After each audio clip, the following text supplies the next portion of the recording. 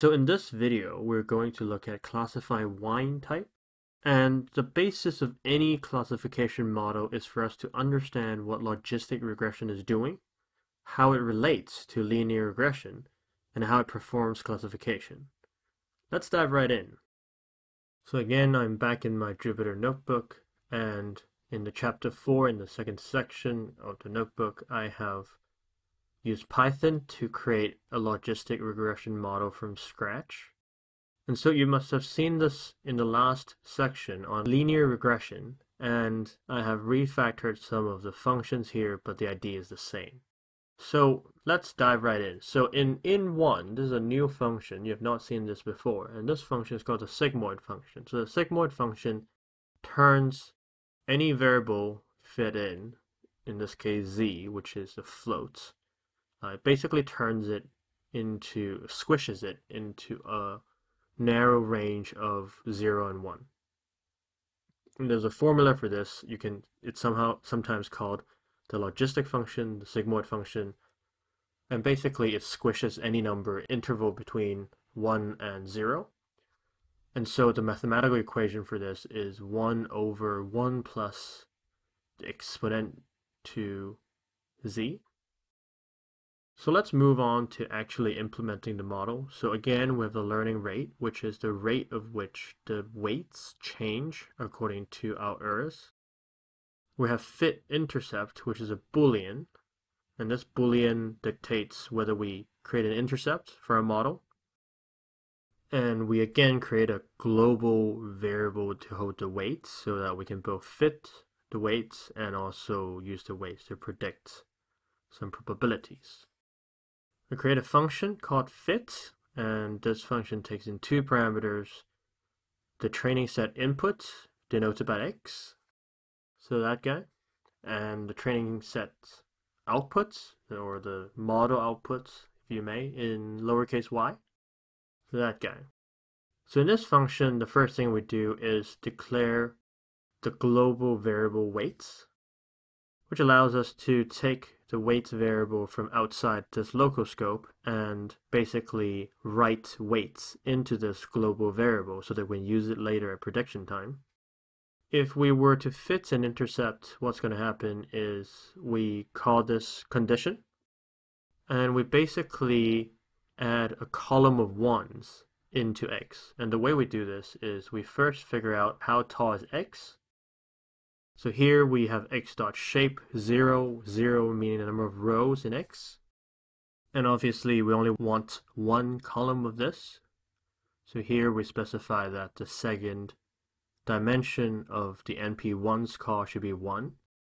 Feed this shape parameter into np.ones, and we concatenate this using np.concatenate with x, and we concatenate it in the first axis. So then this column of ones will allow us to tune the weights of a constant column, and that would be our intercept. And so the weights, we need to initialize it, so we use the function np.zeros, and we basically initialize the weights to however many columns there are in x. Okay, so that's basically x.shape. The second dimension is the number of columns, right? So the first dimension indexed at 0 is the number of rows, and the second dimension indexed at 1 is the number of columns. So very simple. To fit this, or to train the model, we use gradient descents. Note that this is like linear regression. This is just one of many optimization methods available for logistic regression. Again, we train this for 1,000 epochs, and that's just basically how many times the function sees, the fitting function sees the data. So it sees it 1,000 times.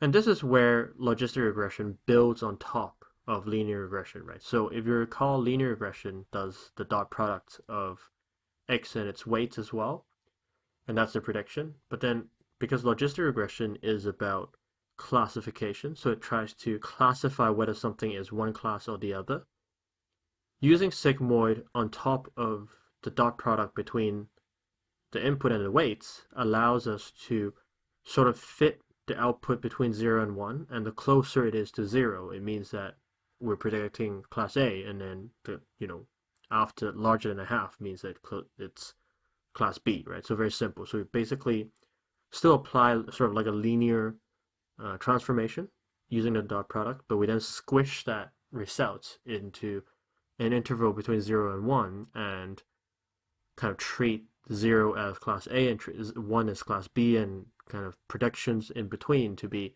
sort of like a confidence adjustment on like how confident something is or the model is between picking these two classes. So that's the main difference between linear regression and logistic regression, or you can say that how logistic regression is building on linear regression. And so again, the dot product is very simple. We take the dot product of transpose of x, and then we subtract the prediction with the correct answer divided by the correct answer size, and that's how we find a gradient. And we basically change the gradient in a negative direction using the learning rate multiplied by the gradient. After 1,000 epochs, this would have been trained, and we'll have all the optimal weights in the weights parameter. And so whenever we want to predict the probability using this model, we again feed in a list of inputs in X. We take the weights of the global space, and again, if we have an intercept, we concatenate a column of 1s to X, and we basically return the prediction, right? So remember, prediction is the dot product between X and the weights and the sigmoid function applied over it. So basically we return a list of probabilities over the labels that we're classifying. So hopefully that clears out the air on how logistic regression works and how it relates to classification problems.